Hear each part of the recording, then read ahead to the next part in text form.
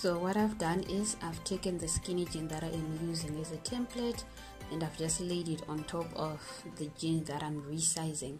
So this skinny jean that I'm using as a template, the fabric is really stretchy. So I'm just going to add a few centimeters to what I would have traced out so that I can accommodate the size that I want, because the jean that I'm working with, it's not as stretchy. So if I don't do that, I might not fit, and I really want to fit in the skinny jean that I'm making for myself. So we'll trace out the front piece, two of them, the back piece, and we'll head over to the sewing machine.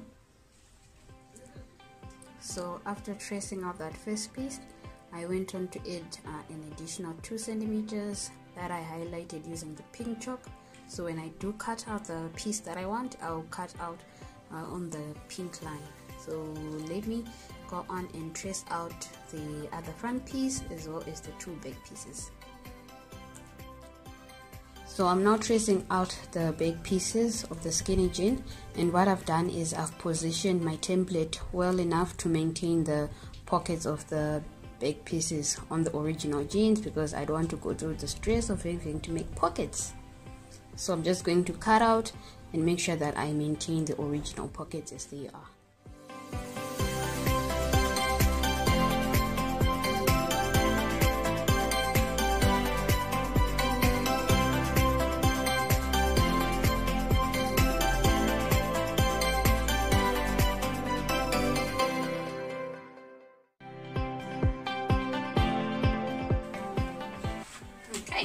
So these are the jeans that I transformed. Remember how big and oversized they were, but now snatched, honey.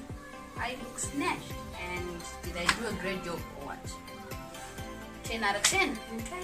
So this is how the jeans look. Love it. High waist covers my belly button. Complements this crop top. Okay. So that was that. If you like this video, come back next time. Like, comment, subscribe, do the things. Show me some love. Until next time, peace.